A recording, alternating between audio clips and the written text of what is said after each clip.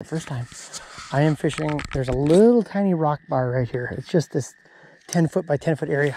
But I snuck up on it and I thought, oh, there might be a few fish here. And I came up and I saw a few swimming right away. And one's got it now.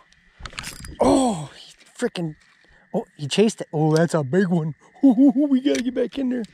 We gotta get back in there. That's a big fish.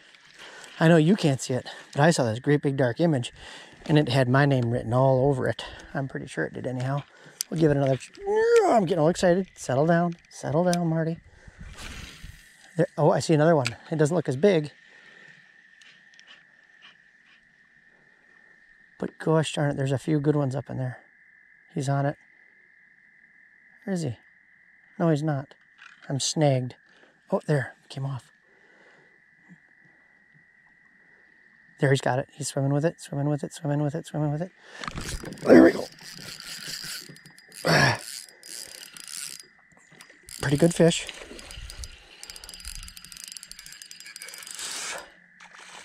Not that great, but still.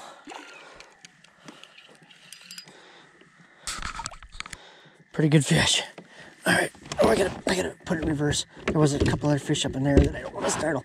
Super shallow, but oh, that's a good fish.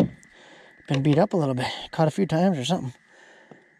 Boy, let's see here. Is my line getting cut up in there? No.